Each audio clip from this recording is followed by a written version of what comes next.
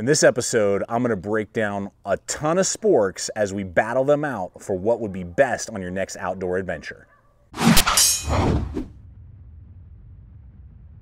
Well, that's right, folks. I'm really pumped today for this video because I've had a lot of time and a lot of meals with a lot of cooking utensils.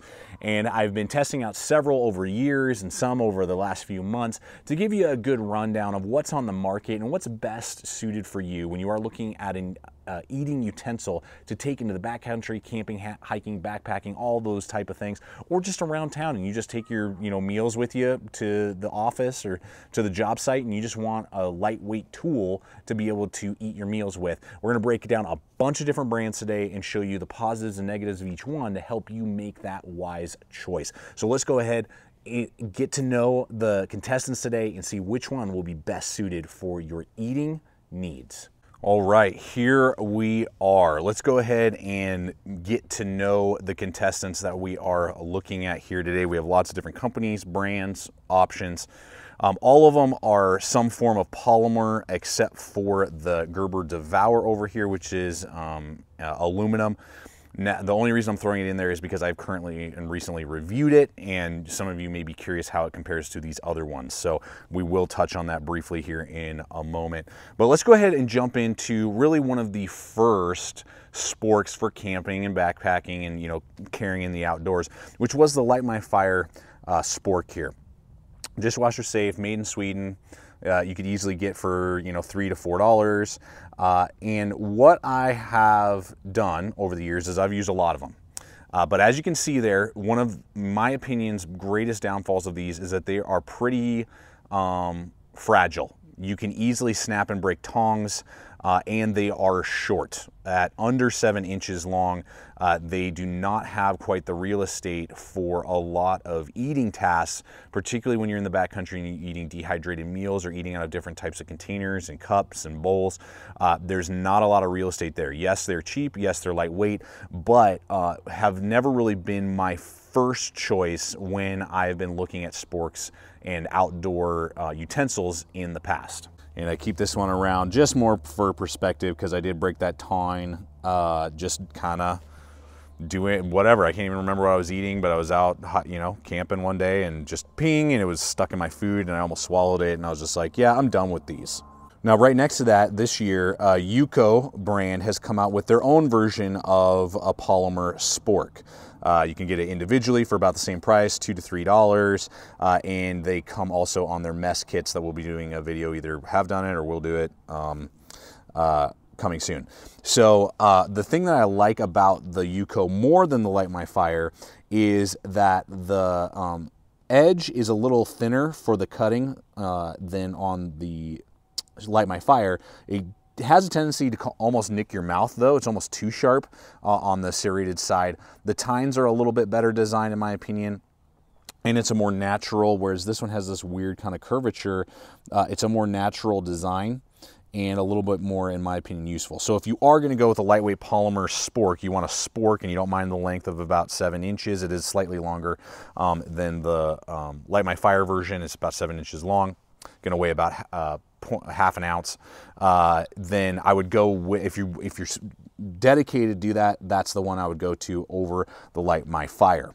Now, there is a brand that started out, I think they did a Kickstarter, this Morsel that we have over here. That's this big guy right here. And this is a polymer designed, oversized, extra large spork that's just over 10 inches in length and will come in still at under an ounce. Now, what I really liked about it and why I purchased it is the length. At 10 inches, that gives you plenty of real estate for your dehydrated meals to be able to eat out of the bag without having to cut the tops off, and then you lose the Ziploc bags or the Ziploc feature, and it just gets messy and it's not fun. So when I'm backpacking and camping and I know that dehydrated meals are going to be part of the adventure, which they usually are when I'm doing that or hiking for the day, then I prefer something that has a length that's longer than 7 inches. I need more like 8 to 9 inches minimum on my material.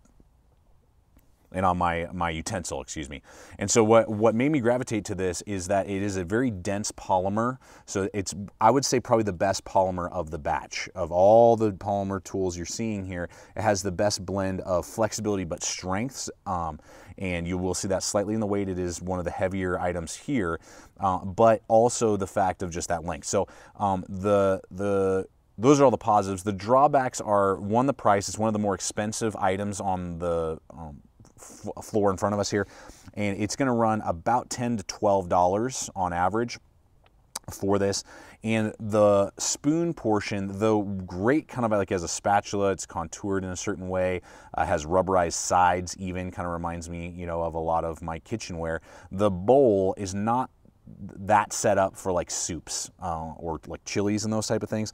It's almost more of a flat spatula than it is an actual like bowl that you would see out of a lot of other spoons.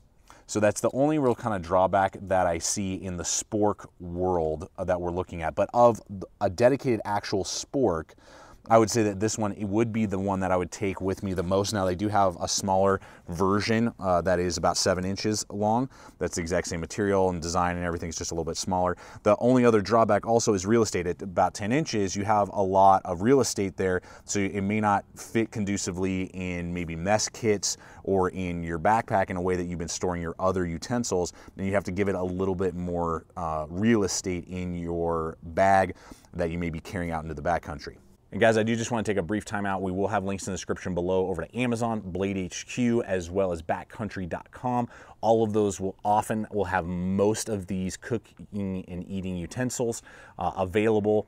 And we just appreciate when you guys use those hyperlinks, because I have bought all of these to test out and review and show you guys, and just helps us continue to make the content that you see here. And I also don't want you to forget about Knock Around Sunglass Company. They got sunglasses for the entire family, and that's just another simple way to help support the channel and help me to continue to make content just like this. So links all below if there's one utensil in particular that stands out to you that you'd like to pick up. Now, I'll move here to the only non-polymer one for a moment with this Gerber Devour.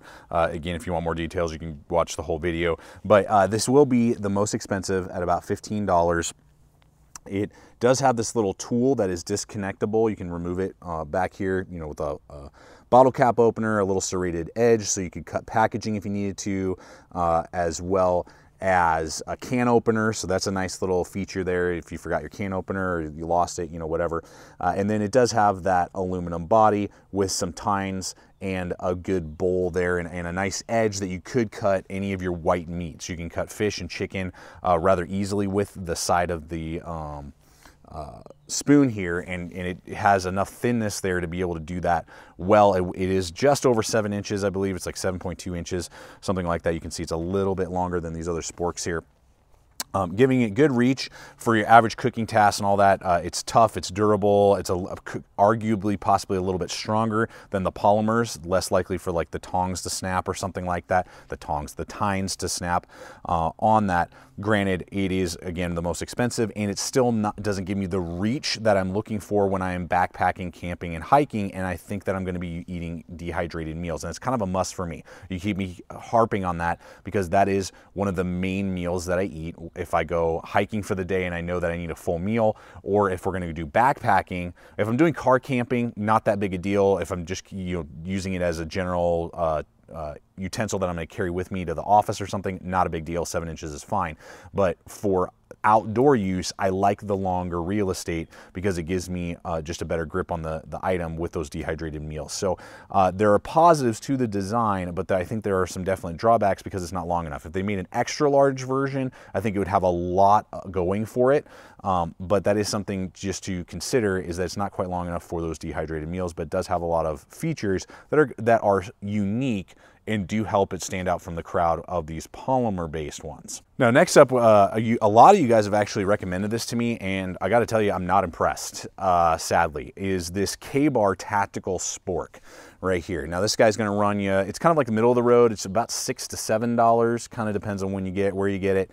But a very dense polymer, which I really like. It's gonna come in, I believe, at just about an ounce. It is one of the shorter of them all. This guy is just about 7 inches long in that design. The cool thing is, not only do you get your little Spork front right here, but it will pop out and give you a serrated steak knife as well, and you know, obviously has that kind of classic K-bar look on the handles. So initially all that, it's like, yeah, that's kind of a cool concept, cool idea. The two issues that I mainly have are this. First off, when it's in this format, and let's say you're eating a salad, you're eating you know, some sort of eggs, or you're going in more liquid forms, let's say chili or soup, this bowl here is too deep for my taste. It's way deeper than most of these other bowls that you're gonna see, and it's narrower than most of these other bowls, just to kind of give you perspective there.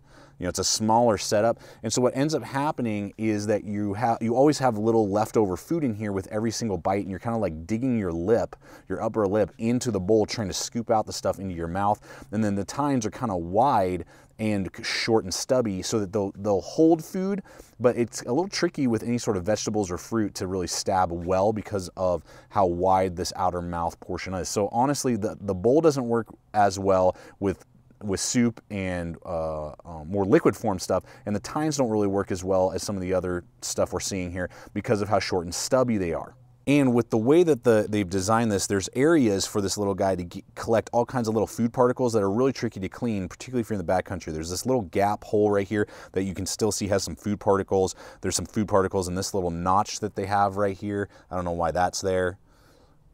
Hopefully you guys can see all this. And then all these ribs, you know, if you get food in there, it's kind of, it's going to take you more time to clean. So it's not fun to clean this, particularly when you're not near a sink with a brush, which if you're outdoors, it ain't going to happen.